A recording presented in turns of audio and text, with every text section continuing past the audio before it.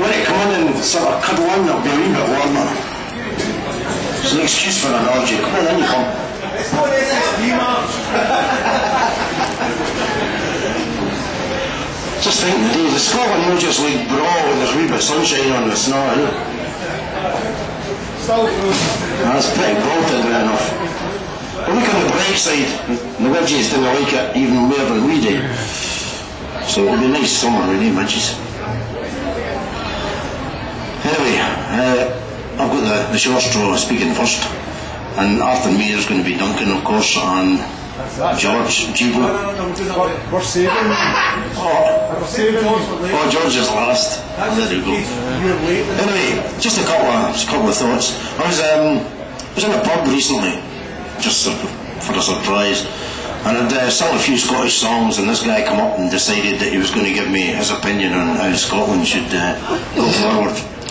And he told me that, in his opinion, that Scotland should shake off the old-fashioned tartan and heather and bagpipe image that we had.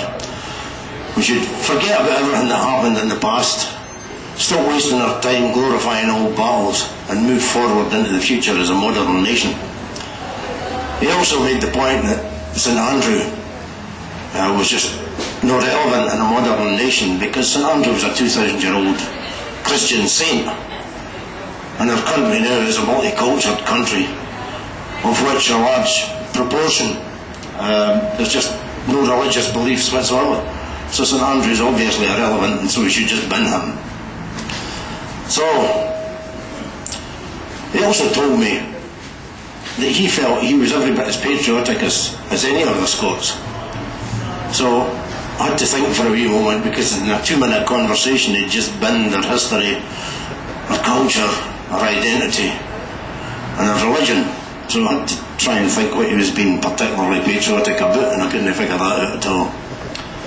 But I thought, nah, Ted, you've got to be reasonable about this. The guy's making some points, think about them. So I thought, okay, I'll think about what he said.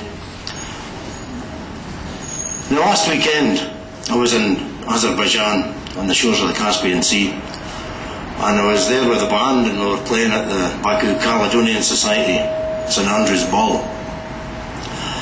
And the taxi driver drove us down to the venue, but he couldn't get right to the venue. He could only get to the opposite side of the square, which is about 200 yards away.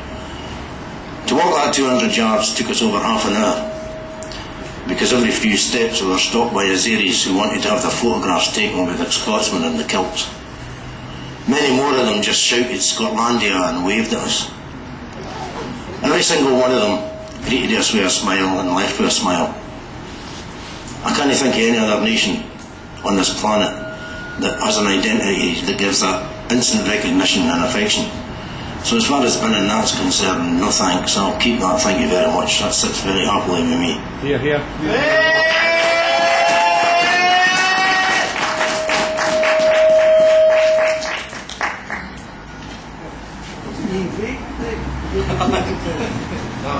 He also said that we should just forget about the past and think towards the future. So I thought, well, you know, I really appreciate what my mum and dad did for me to give me a start in life. And I'm sure that everybody here did the same with their parents. And I know that my mum and dad appreciated what their grandparents did. And so it went back through history. So where do you draw a line where you stop appreciating what your forefathers did? How can you do that? I don't think that line exists. And he also thought, or he also said, that we should stop glorifying old battles. Well, earlier this month was Remembrance Sunday. Now I can't put into words the admiration that I feel for these guys who are still out in Afghanistan and Iraq just now, facing death, mutilation, just in horrible circumstances. Whether I agree with the war is a totally different issue, that's got nothing to do with it.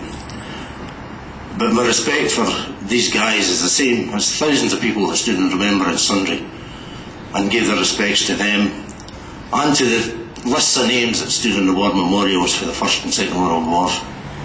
So where do we draw a line and stop forgetting about them? I mean, let's face it, there's nobody for the First World War that's still alive. So do we forget them? No, damn right we didn't forget them. But further back than that, do we still remember the guys that stood in the thin red line? Culloden, Bannockburn, Stirling Bridge.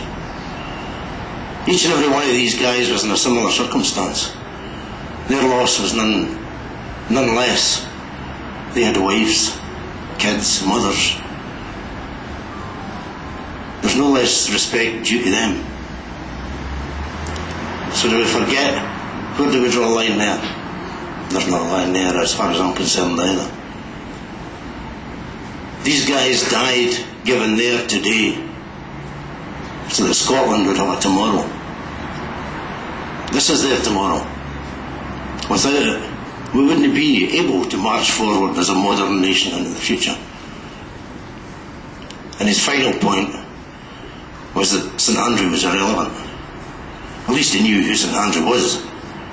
He was, of course, one of Jesus' disciples, who decided that he wasn't fit to be crucified on a cross the same shape as Jesus', so asked that it be turned on its side, which is why St Andrew's cross is diagonal rather than upright.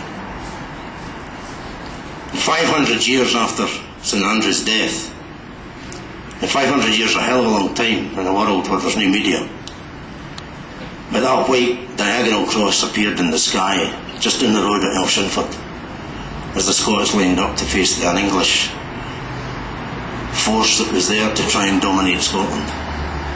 And they recognised that white cross as the cross of St Andrew. And it spurred them on to win a great victory against overwhelming odds. And they decided from that day on they would carry that white cross on the blue background of the sky. And that cross has become our banner, our flag. It flew at Stirling Bridge, it flew at Bannockburn, it flies throughout this world, everywhere Scotsmen go.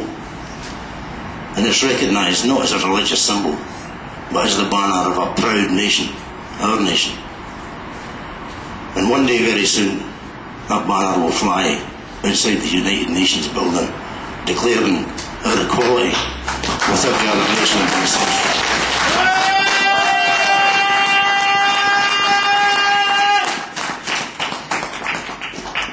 And one day soon it will also retake its rightful place on the flagpoles above Edinburgh and Stirling Castle. And that can't be too far away. So in case you're wondering what happened to the guy in the pub, I thank him very much indeed for his thought-provoking opinions. And I bade him farewell and I wished him a traditional Scottish toast. I said, "Slange, you didn't have to took a lot of pish."